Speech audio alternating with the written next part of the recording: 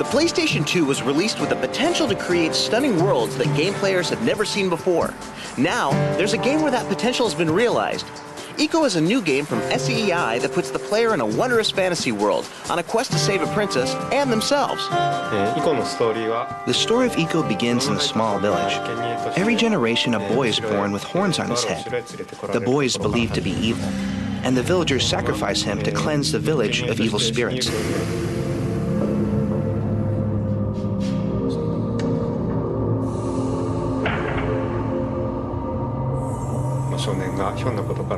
The boy is led away to a castle to be sacrificed. By sheer accident, he's able to escape.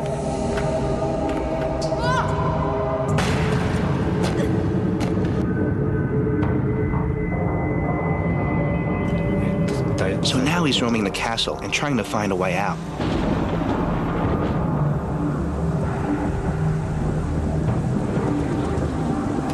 However, and here this game differs from other games, there is another prisoner in the castle, a girl named Yorda.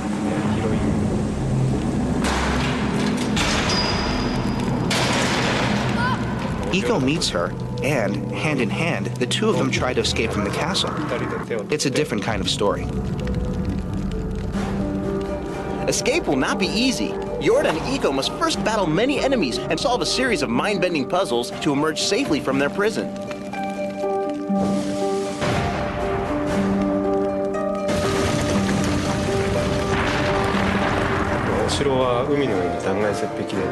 The castle is built on the edge of a cliff. On one side of it, there's a terrace with a majestic windmill. On the other side is a vast ocean. The sea breeze blows in and the windmill turns. The castle walls tower above it. It's an extremely beautiful atmosphere. The place feels like a famous tourist attraction.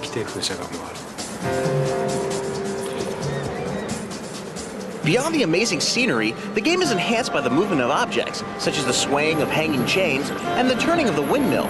We were sure that this was done using motion capture, but we were wrong. Well, PlayStation 2 has incredible computing power, but if you import realistic physics into a game, you get something that you didn't expect. It's too realistic. The key is to present it so it looks believable, but it is still exciting gameplay. It took us a tremendous amount of time to master that balance.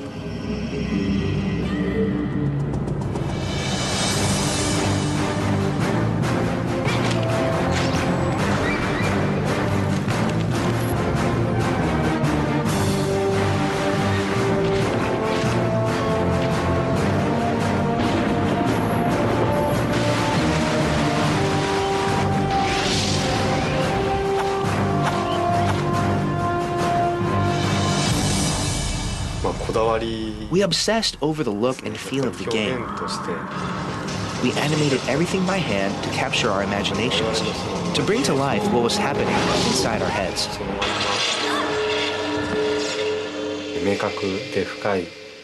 In the beginning, you've got something that's been clearly and deeply imagined.